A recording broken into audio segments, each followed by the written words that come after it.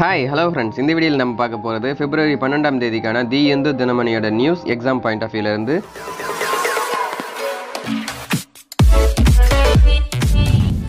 டெல்லி சட்டப்பேரவை தேர்தலில் ஆம் ஆத்மி அபார வெற்றி. நடந்து முடிஞ்ச டெல்லி சட்டப்பேரவை தேர்தலில் ஆம் ஆத்மி கட்சி 62 இடங்கள் கைப்பற்றி மீண்டும் வெற்றி பெற்றிருக்காங்க. இந்த தேர்தலில் மொத்தமே 62.59% வாக்குகள் தான் பதிவாகி இருந்தது. இதுல 53.61% ஆம் ஆத்மி கட்சிக்கும், பாஜகவுக்கு 38.52%, காங்கிரசுக்கு 4.36% கிடைச்சிருக்கு. என்னதான் காங்கிரசுக்கு 4.36% வாக்குகள் கிடைச்சாலும் அதால ஒரு இடத்தை கூட கைப்பற்ற முடியல அப்படிங்கிறது தான் உண்மை. இந்த தேர்தலில் பாஜக 8 இடங்கள் கைப்பற்றியிருக்காங்க. கெஜ்ரிவால் புதுதில்லி தொகுதியில் நின்று சுனில்குமார் யாதவ் அப்படிங்கிற பாஜக தலைவரை தோற்கடிச்சு 20,000 வாக்கு வித்தியாசத்துல ஜெயிச்சிருக்காரு. இதை தொடர்ந்து 3வது தடவையா முதலமைச்சர் பதவிக்கு தேர்வாயிருக்காரு கெஜ்ரிவால். எக்ஸாம் பாயிண்ட் ஆஃப் வியூல இருந்து டெல்லியோட மொத்த சட்டப்பேரவைகளின் எண்ணிக்கை எவ்வளவு? 70. டெல்லியோட தற்போதைய லெப்டினன்ட் கவர்னர் யாரு? அனில் பைஜால். டெல்லியோட முதல் லெப்டினன்ட் கவர்னர் ஆதித்யநாத் ஜஹா. எந்த அரசியலமைப்பு சட்ட திருத்தத்தின் கீழே டெல்லிக்கு சிறப்பு அந்தஸ்து கொடுக்கப்பட்டது? 69வது சட்ட திருத்தம். டெல்லியோட மொத்த மாவட்டங்களின் எண்ணிக்கை எவ்வளவு? 11. டெல்லியோட ஃபர்ஸ்ட் முதலமைச்சர் யாரு? ஜவுதாரி பிராம் பிரகாஷ். டெல்லியோட முதல் பெண் முதலமைச்சர் யாரு? சுஷ்மா ஸ்வராஜ்.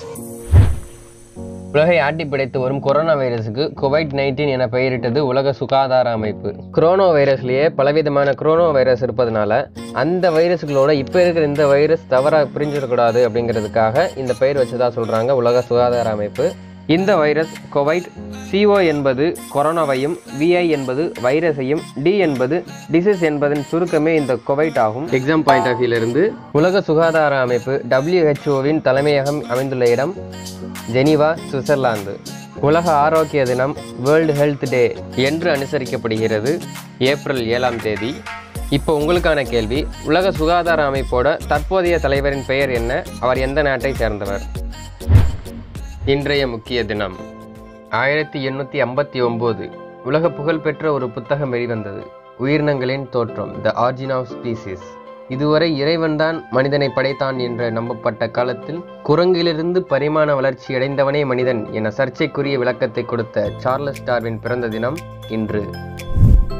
மக்களால், மக்களுக்காக, மக்களே என கூறியவர் பல ஆபிரகாம் இருந்தாலும் அவர்களிலேயே முதலில் இருப்பவர் ஆபிரகாம் லிங்கன், அமெரிக்க முன்னாள் ஜனாதிபதி.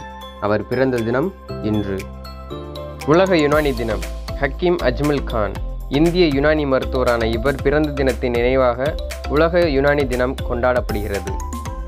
இன்றைய குறள். ஒருவன் என்னதான் மிகப்பெரிய சிறந்த குடும்பத்தில் பிறந்திருந்தாலும் அவன் சோம்பேறியாக இருந்தால் புகழ் இழந்து அழிந்து விடுவான். நன்றி, வணக்கம்.